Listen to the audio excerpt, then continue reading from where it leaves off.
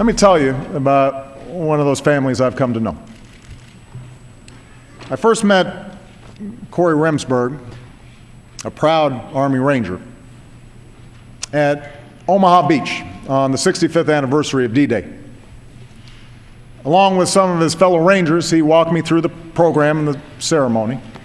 He was a strong, impressive young man, had an easy manner, he was sharp as a tack, and we joked around and took pictures, and I told him to stay in touch.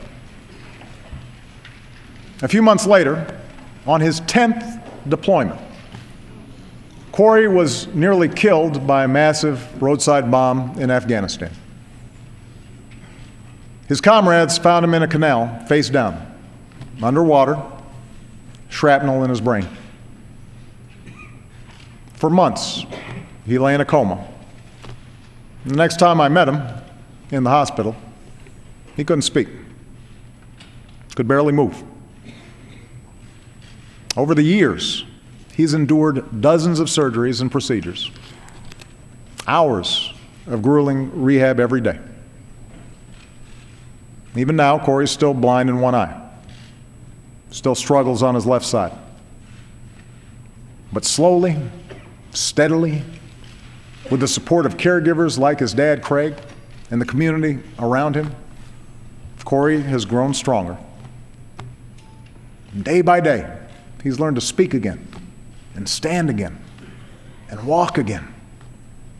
And he's working toward the day when he can serve his country again. My recovery has not been easy, he says. Nothing in life that's worth anything is easy. Corey is here tonight. And like the Army he loves, like the America he serves, Sergeant First Class Corey Remsburg never gives up and he does not quit. Corey.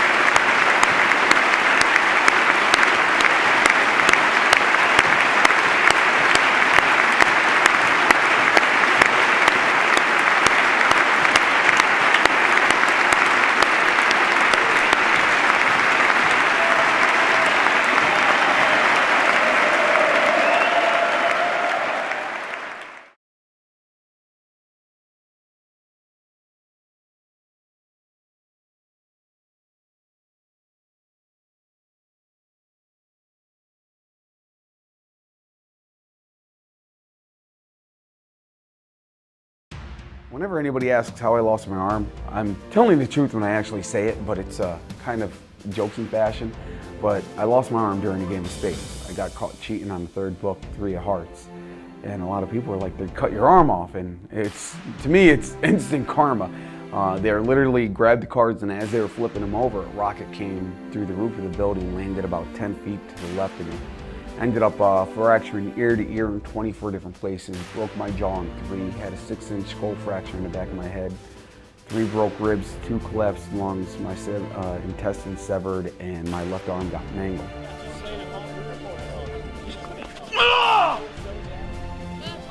The Military Adaptive Sports Program is a great program that I've seen down at Walter Reed, and it's evolved since then.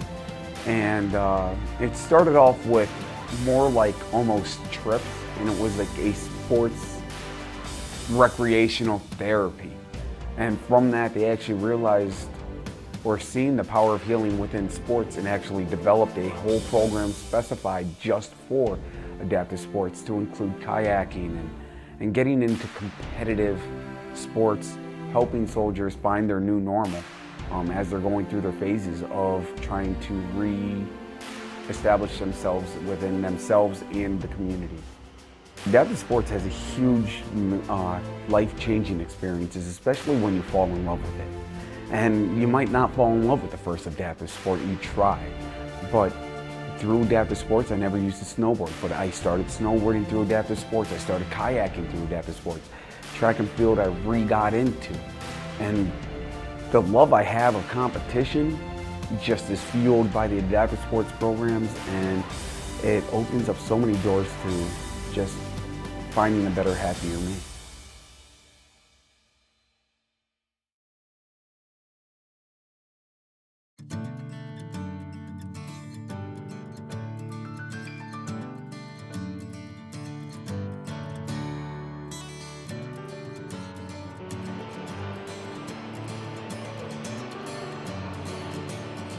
Even though I'm in a wheelchair and I'm deaf and I'm blind, I can still do the things that I used to be able to do, and I can do them well, and I can do them at a place where I can compete and I can win, and that was a true encouragement. The only other thing I would say is that since then I've been, thanks to my wife, training every day, all day long, because I do 4 events. So it's not just, I can't go and just do one event for the day, because you know what? Well, you let the other 3 slack. And so that's the biggest thing. I remember last week my wife saying, I came in from work and she's like, well, I'd already shot air rifle, I shot archery, and I'd swam. And she said, well, have you hand cycled? And I'm like, no. She said, well, we still have some time in the day. It ain't dark yet. Let's go. And I'm like, you've got to be kidding me. Does military adaptive sports program change lives? I would say yes, because it gives, again, I'm going back to, it just gives hope. It can draw people out of a depressed state of I can't do anything. What's the point? To on the other side, I have goals. I'm a part of a community, a family. Military adaptive sports program is not just one team, it's a family. There's a lot of people involved. There's a lot of networking. There's a lot of resources available that you don't know about till you get there, till you become a part of that family. She is strong. Let me tell you, she is strong. And not just this, but also in heart. I mean, she had to be the one who came to the hospital every day just to see if I was alive. I know I wouldn't be half of where I'm at if she wasn't around. I give her a hard time right now thinking about what she should be or could be doing, but the reality is that she sees beforehand what I need, and I'm like, you didn't ask for this. You had no idea, a plan, a thought of me being in a wheelchair, needing a help, needing a caregiver. I was the caregiver, but now I'm not. So I would say it's been an inspiration to me to see her not quit. I mean, the biggest thing I have is what's on my bracelet. The strength comes from an indomitable will to never quit. She has that.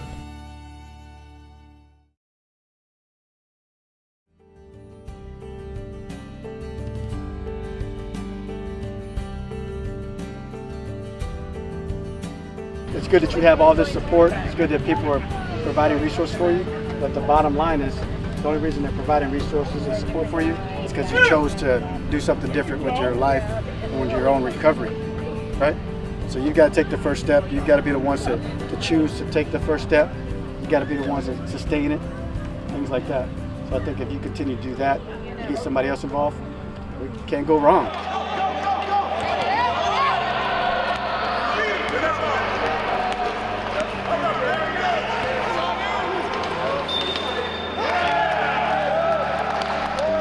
I had a chance to speak with a young Marine, and he said, it's really neat to see that there's other men and women in all the other branches that are going through the same experiences that I'm going through. So I know now that we all have something in common, and that's what makes these things very special. These events make them special, and they make lifelong friendships, and that's what they need as they move through their next phase in life. They need those friendships to help them when times are tough, to help them through other events, to really get them motivated and to get other people motivated to come and join these programs.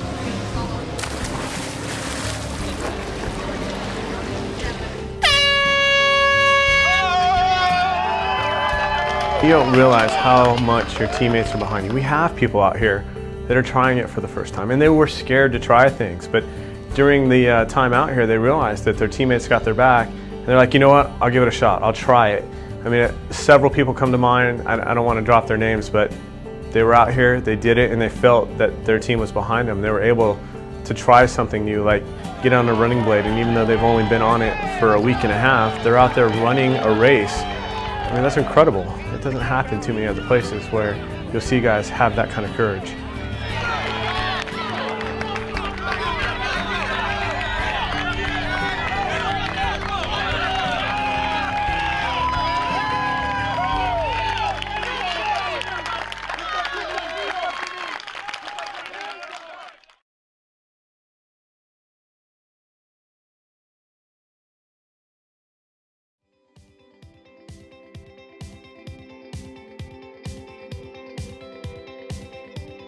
I had a fall actually off of one of the MRAP trucks as I was doing inventory. And when I came back, they said that I had torn part of my meniscus and my ACL in my right knee. I had torn my labrum and my rotator cuff in both shoulders. I had lower lumbar spinal stenosis, as well as 3 bulging discs between the L3 to S1 region. I wouldn't name them individually, but between those regions. I was having a problem with my bladder. I actually have an implant that actually helps to control my bladder now, because overseas I was having issues as to where I just couldn't. I was having issues, I'll say it that way. And I also was suffering really bad from anxiety. I was in an area that was heavily attacked. We were constantly hearing things going off. We were constantly having to run for cover. They later diagnosed it as post-traumatic stress disorder.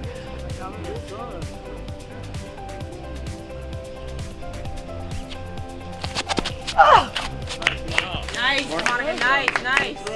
I know a lot of bases are now offering adaptive sports programs, and you never know if it's something that you're willing to do until you try it. The biggest thing I've seen as far as with sitting volleyball is that a lot of people, once they get on the court and they start playing, they actually enjoy it. And that enjoyment translates into maybe coming out to the Army Warrior Game trials.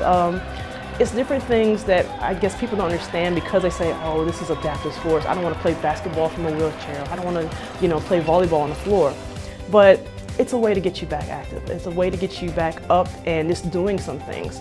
A lot of things that I saw when I was stationed at Fort Belvoir Warrior Transition Unit was that a lot of people were just sitting in their rooms. They weren't doing anything. They were like myself. They were depressed about their injuries. This gives you something to do. And it's something great to do, something that's going to, again, get you active, get you going. It may even help you mentally. It helped me a lot mentally as far as participating in a lot of sports because I wasn't just sitting around being depressed. So for anyone who's maybe just you're not doing anything, or if you're just want something to do, give it a try. Give it a try. It's not going to hurt anything just to try out adaptive sports.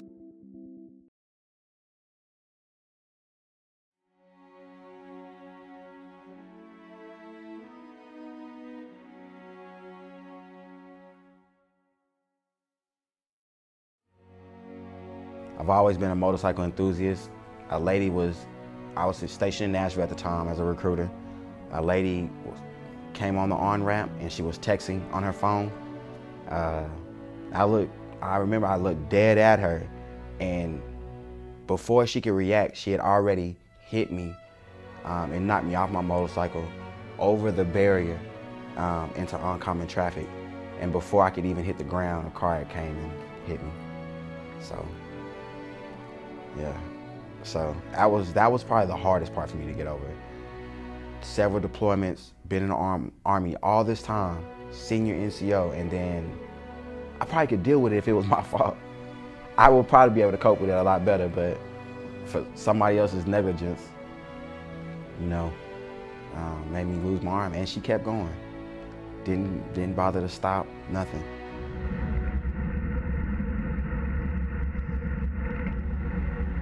Cycling is my baby. That's my #1 sport. I work real hard on that. My goal is to be a Paralympic cyclist. I wouldn't say I was overconfident, but I knew that in my division, I was that top cyclist. Everything was great. I have what they call a spring-loaded Fox shock, and it absorbs the shock, and it allows me to to put pressure on my prosthetic side, and I don't know, I just came around the corner and I guess I hit a pothole or I made the cover in the road. And I felt the air just let out of my arm. And then not even 2 minutes later, the whole arm just collapsed. The whole prosthetic just collapsed. So I tried to ride with the prosthetic in the air so I wouldn't have to stop, but that didn't work. So I had to come to a complete stop, unclip. I just remember taking off my arm, throwing it to the side, and I just kept going.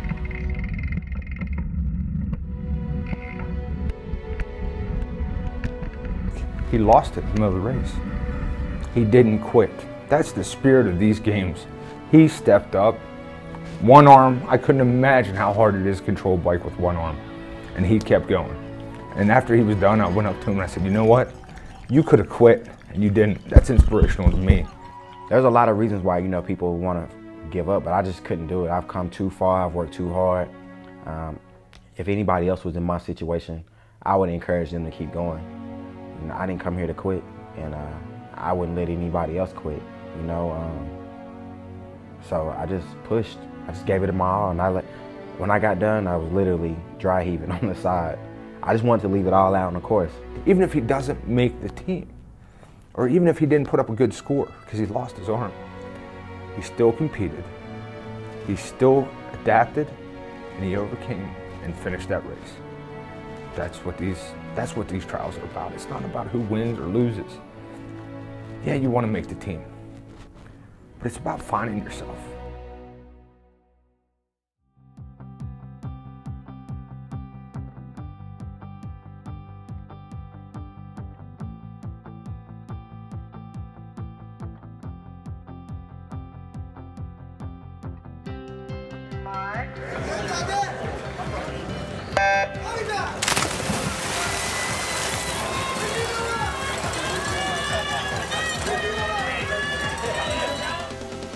I wish I could speak to the wounded that aren't here, that are reluctant to come out here, because great things happen here regardless of whether you're even trying sometimes. It kind of, the community comes together, and the camaraderie of all of the wounded, it spurs people on to do things they didn't think they could do. And the coaches are here too to help you do that and figure out, well, I'm not sure if I can swim with one leg. Let's figure out how you can do it. I'm not sure if I can throw a discus. Well, let's figure out how you can do it. There's ways to do it, and that's why the coaches are here. But the greater aspect of that is all the athletes come together, and it's a place of commonality. Everybody here is different. Everybody here has something going on. Sometimes you see it, sometimes you don't, but you know everybody here has something going on. And you look around like, well, if that guy can do it with no legs, then I can do it because my arm hurts. This spinal issue guy can hardly walk, but he's getting in a bike and going 30 kilometers. It's a commonality of the goal, and we're going to try it, and we're going to see what we can do, not worried about what we can't do.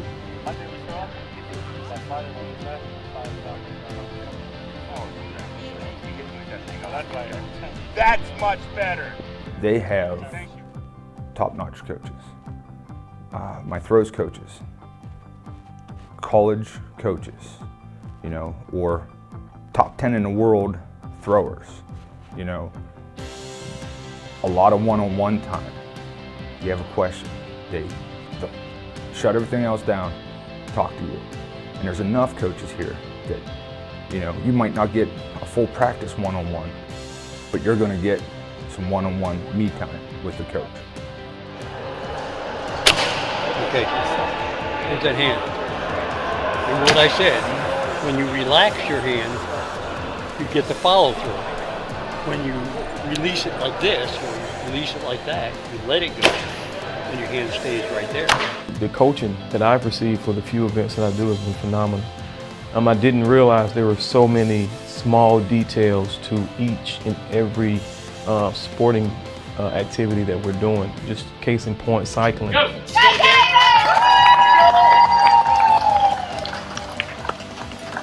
I run pretty frequently back at Walter Reed in Bethesda, Maryland, but I've never gotten down into the nuts and bolts, if you will, as far as things like cornering. pedaling, how do you engage your heel? When do you want to cycle off your pedaling in order to recover?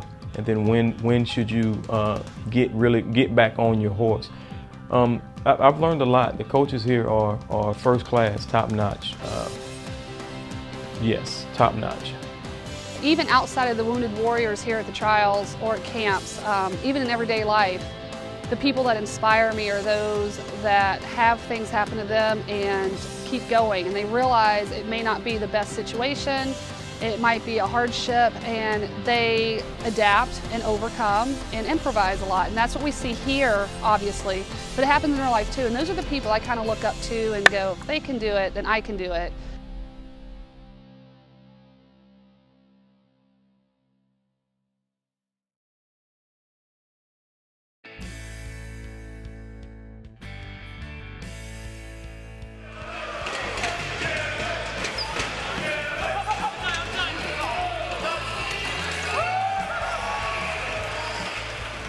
Military adaptive sports to me is mainly taking sports that everybody does, but then because of injuries and limitations that you may have experienced, figuring out a way to still do the same sports in a different way. It's not really that you can't do the sport, it's just that you have to figure out a way that you can do the sport. And that's something that I think is really important and needs to be stressed about what adaptive sports are. The Military Adaptive Sports Program, the Army sees it in a wider lens. So we see it as one portion of what we call adaptive reconditioning. So adaptive reconditioning has a number of different aspects to it, and there's that physical part to it. There's a spiritual part to it. There's a family part to it. So, you know, and a lot of the athletes are here with their spouses. That's a real important part, that support that comes from the family. There's a career part to it. You know, there is an educational part to it.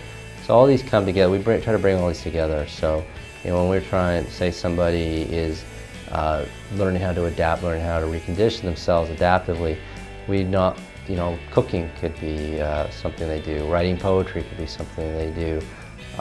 You know, beyond just the physical. So all those things help that person improve themselves to be a more productive soldier or veteran. Military Adaptive Sports Program is a big psychological and physical tool that is used throughout the military to help people cope with themselves, help them cope with their feeling inadequacy and things like that. A lot of times people don't, in the world, don't see a lot of people that they can cope with, that they can relate to. So being in adaptive sports brings you together with a lot of people that are just like you, worse and some better. You can compete with them and feel like you're part of home, part of the family. Military adaptive sports for me is trying new sports, and it might not be what you're comfortable with. Like, I started in the swimming pool, but my best sport is actually field. And I learned to do cycling, and I learned to do tennis, and I went with the VA and did downhill and cross-country skiing. And so the adaptive sports is just to get you active.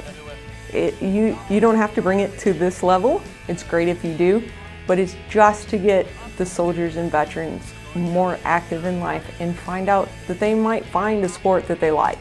The Military Adaptive Sports Program has changed lives through what I've seen and through my own life. I'm not afraid to, you know, talk to people now. I have more confidence. I have that outlook on life again, you know, to where I sort of shut myself off from the world before, because I felt like I was being looked down upon because I couldn't hold a conversation with somebody. And now I'm back to me as the best I can be. That's what the Military Adaptive Sports Program brought for me. The Military Adaptive Sports Program has really been an amazing program for me, especially in the San Antonio area, because coming back from Afghanistan, becoming a warrior in transition at the WTB, I understood the mission, and the mission is for the soldier to get better, to rehab. So it was a great opportunity for me to not only get my life together, but to give back to the Army and do something while I was healing. The Military Adaptive Sports Program is everything to me. I was deployed in 2007, and when I came back due to my injuries, I wasn't able to do the sports that I did before. I was a basketball player, I did volleyball, and I did softball. I wasn't able to do those things anymore because of the knee injuries that I suffered. So I was introduced to the Warrior Games in 2010 at Fort Belvoir, and I enjoyed it. I loved it. At the time when I came back, I was so depressed. I was so depressed about my injuries and everything that had happened to me, and I just wanted to be active again. And Military Adaptive Sports gave me that opportunity to be active again, and I've been doing it ever since.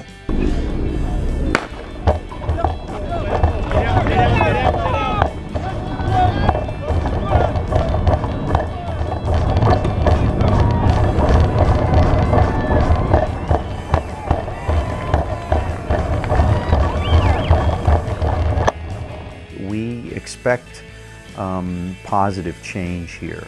We count on it, and in some cases significant life-altering change, and I have seen it with my own eyes over and over again, and it's, you know, if you just save one life, it's all worth it. The old expression, well, you know, it's worth it. We're positively affecting many lives, and we're putting our young people here on a positive tangent for the rest of their lives.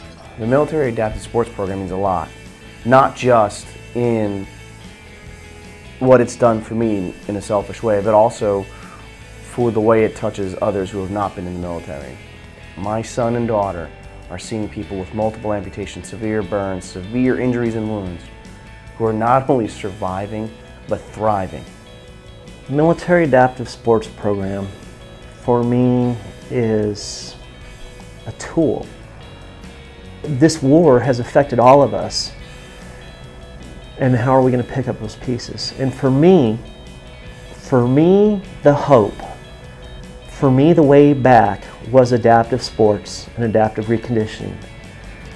The most therapeutic time in my life is getting on a bicycle and riding.